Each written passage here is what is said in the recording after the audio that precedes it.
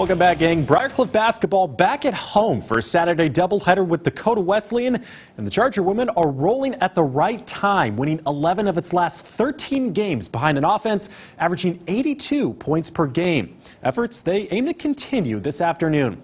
Chargers aiming for the season sweep over the Tigers. Dakota Valley product Riley Rosenquist hoping to play spoiler.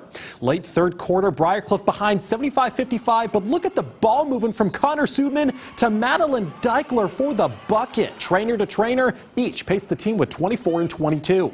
Chargers chipping away in the fourth. Peyton Slaughter kicking it to Kagan Held.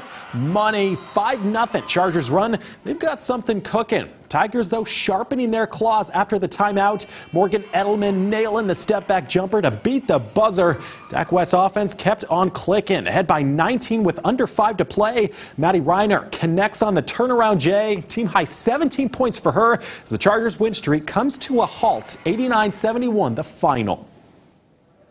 Part 2 now. Briarcliff inducting 3 of its newest members to the Hall of Fame at half. Robert Ionchel, Scott Morton, and men's assistant coach Brian Forbes.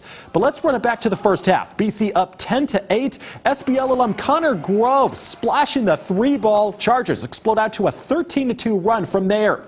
Dakota Valley responding. Cole Ophold cutting through the lane. Bucket and the bruise for him. He tied for a team high 11.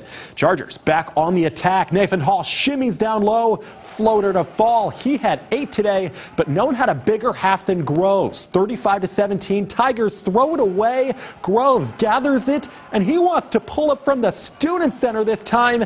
He can't miss. 5 for 5 from deep in the first half. Game high 24 points. Chargers led 52-28 at the break. They scratched the Tigers 103-73, a new season high for the group. But the biggest task now is how to keep it rolling.